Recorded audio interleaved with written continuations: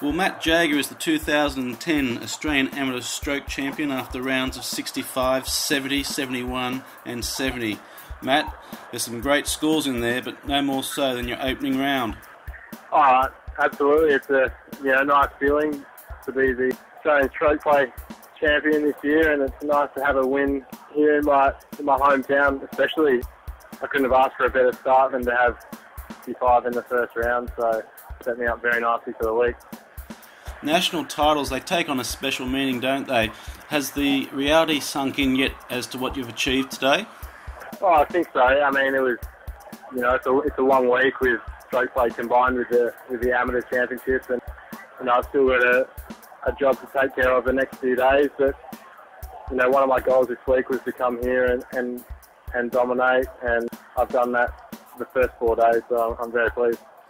When we were talking yesterday, you said that you felt fortunate because you both had your driving game going well as your putting game going well. Where do you attribute this win to this week?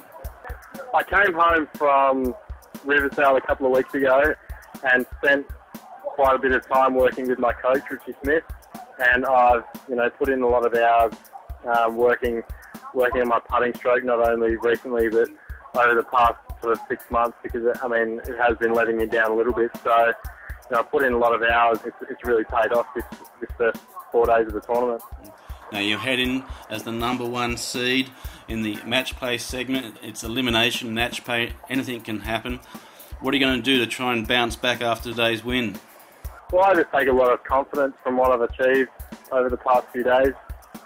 A lot of people, think that qualifying number 1's not a good thing because they tend to get knocked out early on. But, there's a reason why I've qualified number 1, and I'm playing as good as I've played. So I just go out with a lot of confidence and have my head screwed on, and I'll be fine. Well, Matt, great result. We wish you all the best now over the next few days and see if you can go back-to-back both with the Stroke Championship and the Championship proper.